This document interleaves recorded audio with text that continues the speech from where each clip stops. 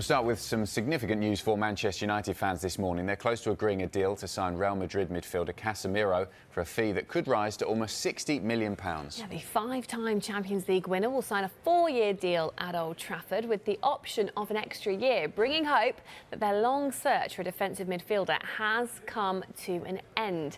Well, the Brazil international played a key part in Real Madrid's Champions League and La Liga wins last season. He will, though, require a visa, which means he's unlikely to feature against Liverpool on Monday. It's also being reported that Casemiro has been given permission by Real Madrid to have a medical, although we're told nothing has been arranged as yet.